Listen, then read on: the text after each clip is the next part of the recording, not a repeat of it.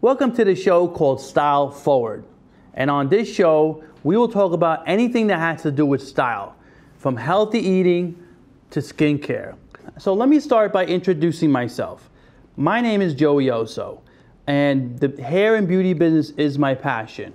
I love what I do, and I basically try to match the person's body features, physical features, bone structure, you name it, with the perfect hairstyle that makes them work perfectly together.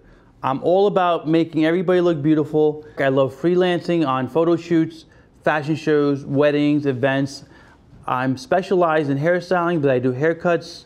So today's episode, we're at the bridal house called the Cotton Bride. We're gonna bring in 3 models with the designer, and we're gonna have the designer speak about the bridal dresses in detail. Also, what I have lined up is a questionnaire for the designer. It's going to cover basically about his business, the Cotton Bride, and questions for the viewers at home, the brides at home, to help them. The one big thing that brides have and grooms have are those butterflies in your stomach about planning for a wedding.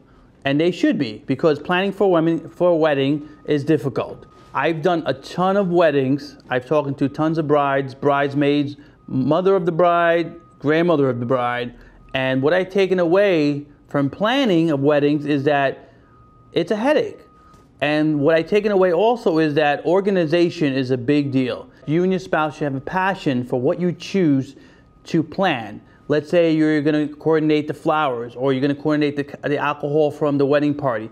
Make sure you enjoy doing it, and it makes it a lot easier for both of you to get the things running smoothly. People say, oh, let's get tips from family and friends. They're great, but from what I heard from the people I've styled hair for weddings, it causes irritation, and it can add confusion if you ask family and friends about the planning process you're doing. So just be knowledgeable of that. We're gonna calm those butterflies in your stomach. We're gonna make it a lot easier for you, and we're gonna handle the biggest purchase you're ever gonna make on your wedding. What purchase is that? Your bridal dress. Today my guest here is Fikri. We're at the Cotton Bride, and we're going to be talking about his bridal collection, which is all around me. And I just want to ask you a few questions about your collection. Sure. And what, pretty much what it entails. Can you give me a little story about your bridal house? We started the Cotton Bride several years ago. We wanted to create a bridal collection that was easier to wear for girls, something that was lighter, something that was cooler with all the destination weddings that were going on. And when we went out to look for fabrics, most of the fabrics that we loved ended up being cotton. And that's how we ended up calling it the Cotton Bride. That's great. What are your clientele age ranges? I would say that most of our clients are 25 and up. From there, we do not see too many young brides under the 25-year-old age range. Most of our customers are professionals. It's just worked out that way. They're doctors, lawyers. We have all kinds of people, but we have a ton who are professional. It always surprises us. But we go all the way up. We just shipped a dress this week to someone who's 65 and getting married. Wow. Do you sell plus-size gowns? Oh, absolutely. Most of our work that we do is custom. So, if a bride comes in, we're always going to work with her measurements. And so it doesn't really matter whether she's a size 0 or anything else for that matter. We just need to have her here to measure, and that's how we make the dress. We do not really... We have one line that we bring in, that we design, and it's imported, which comes in straight sizes, so there's a little less flexibility on that one. That's the VCD line. But most of the dresses that we make are from our flagship collection, okay. And those are always made to measure. Great. Great, awesome. How would you feel about larger body types, skinnier body types?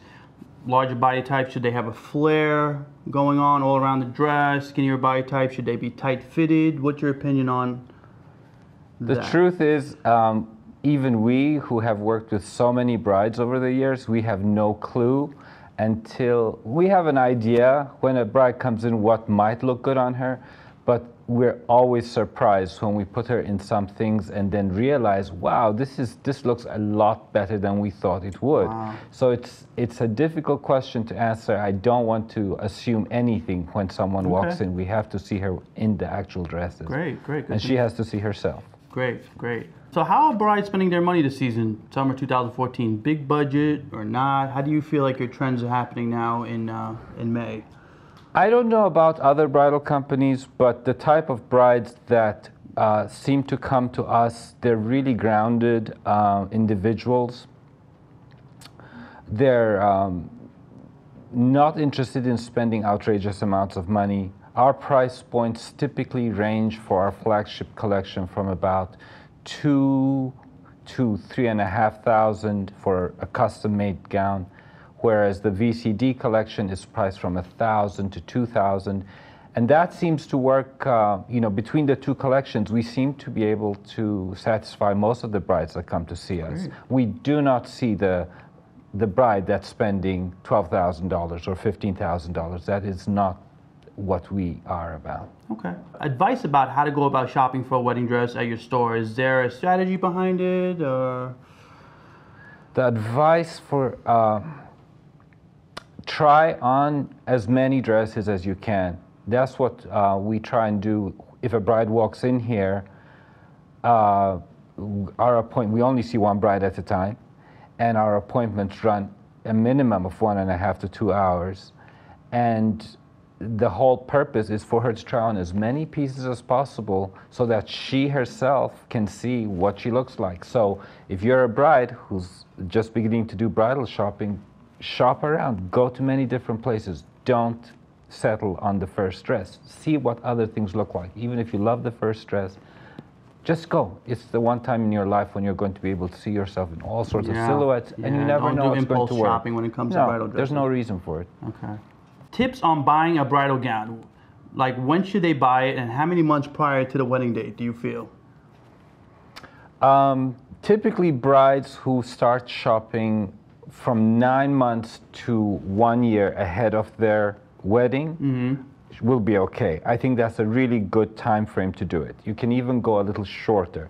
For us, because we produce so many of our own dresses, we can go with a much shorter time frame than many bridal stores who still need to place an order to the designer and then have it shipped in and then do alterations. Gotcha. So brides need to be aware that if they go to a store 4 or 5 months before their wedding, there's a good chance that they may not be able to get certain styles.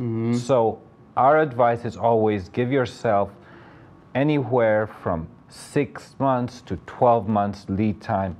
What are some of the new wedding trends happening this season? In the bridal industry as a whole, there is this big movement away from the formal, from the more traditional looks, to more fluid, less constructed silhouettes. When we started out in 2007, we were one of the only ones doing what we do. Wow. Now there are other companies and other bridal stores specially catering to the bride who is not interested in the big dress with all the beading. It's slowly happening. So this is a trend. It's not a trend that's happening in 2014. It's a trend that's happening in the bridal industry as a whole. Okay. That's what we've seen. Do you also sell bridesmaid dresses and flower girl dresses? We get calls for that all the time, but we do not. Most of our production, like I said, is done right here in New York, here at our studios. And the price point at which we would be able to sell a bridesmaid's dress or a flower girl's dress would be far too high for the average bridesmaid or the average flower girl. It has to be made somewhere where the costs are much less. We haven't developed that part of the business. We'd love to, though. We'd love to. Great. Your take on other color bridal gowns besides white? From my experience, I get we see a lot of emails from brides who are very excited about many of the dresses that we have here, or the few dresses we have here in color. We get a lot of emails on those. When those brides come in, when it comes actually time to making the final decision, they tend to shy away. Oh, okay. So there's always the bride. We just had a bride who got married, and she wanted a black and white lace bodice over her white gown. So that's the exception.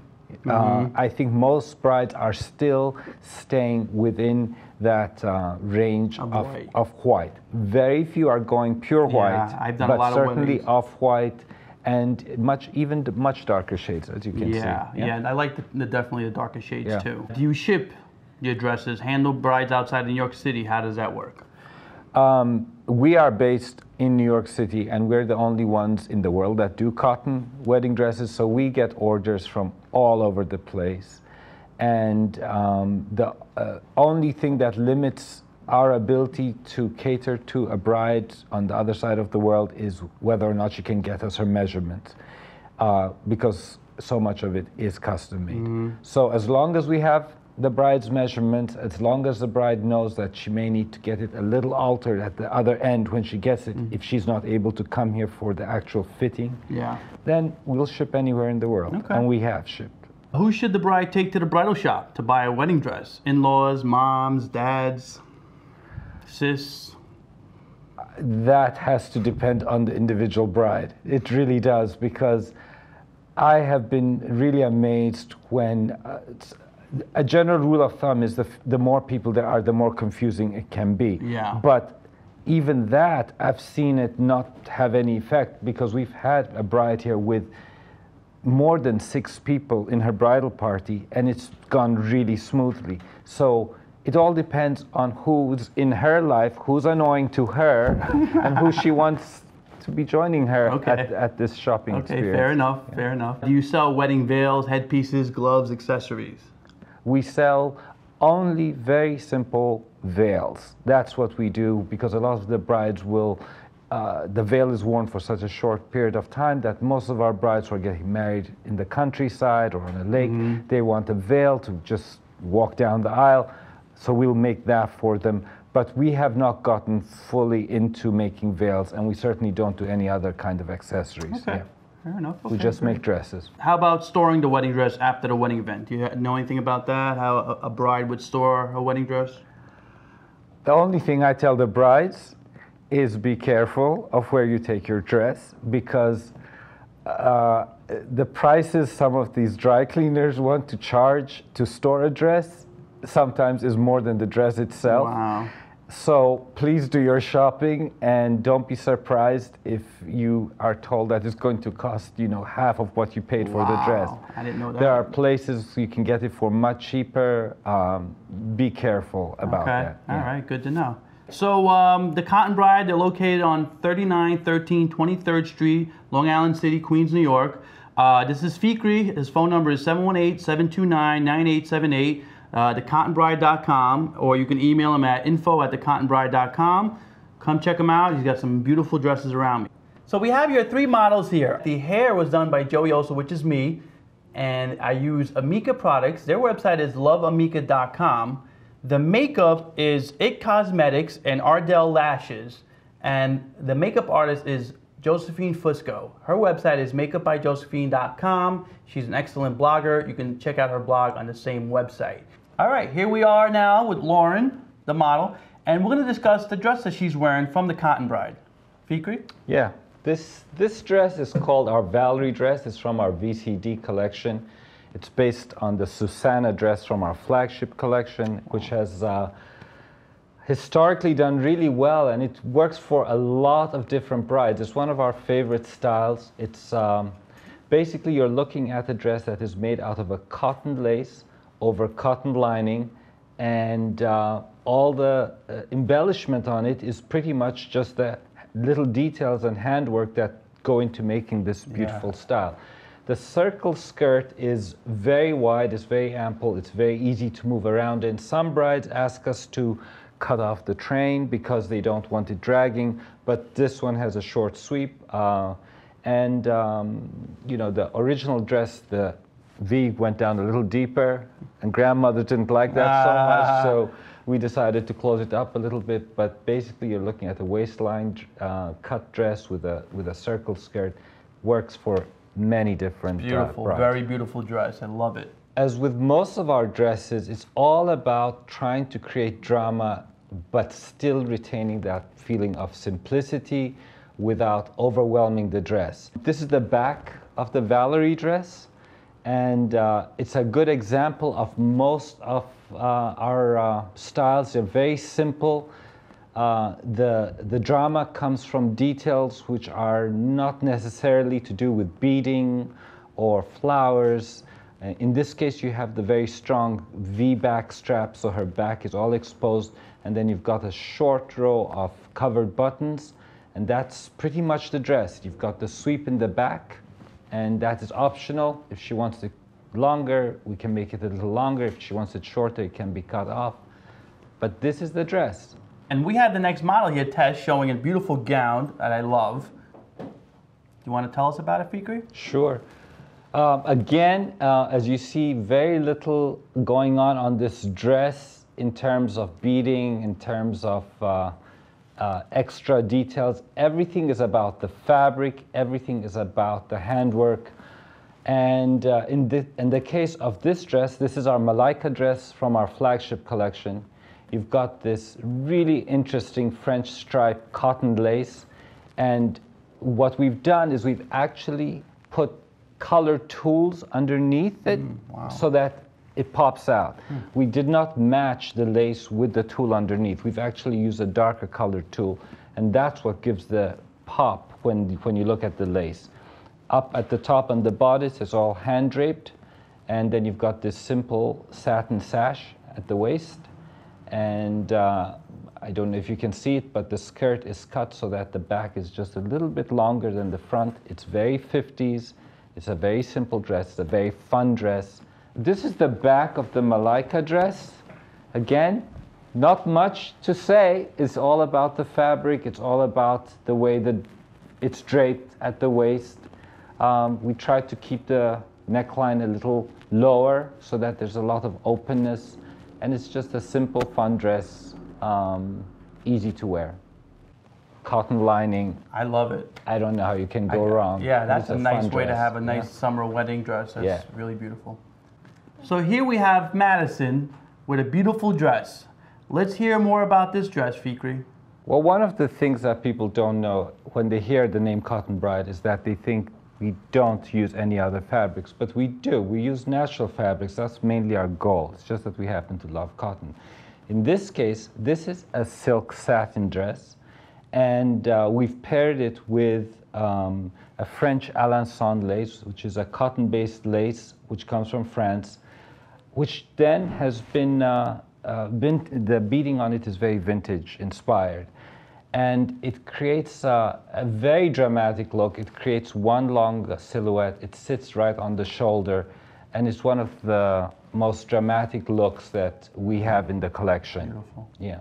I love it. So this is the back of this dress, and here you can really see the blush color of the silk satin coming through, and the antique lace on the dress that matches it so well. And many brides ask us to make the back part even lower so that they can see more of their skin through there, which we can do. But this is a pretty grand dress. It looks great for most types of weddings.